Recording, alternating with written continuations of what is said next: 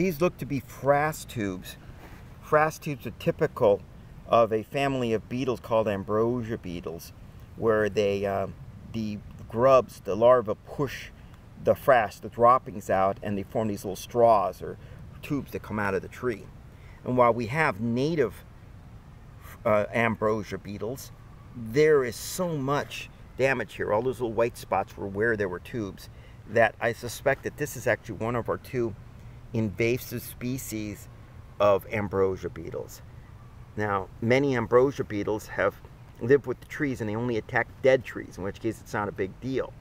But if it is the invasive Ambrosia beetle, it could very well be possible that it is what caused the death of this tree, because the beetle goes in, and the beetle itself is tiny, but when it goes in, it inoculates the tree with ambrosia fungus.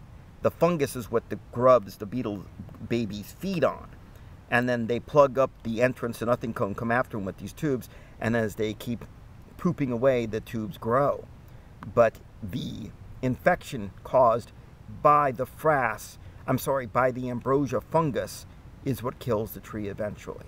So whether or not this is the native or non-native is yet to be determined, but we are going to send it off to an entomologist. We've gotten samples of the beetles that are inside, and we will find out for sure whether or not that this is the invasive, one of the two invasive exotic ones, or one of our native ones that killed this oak tree.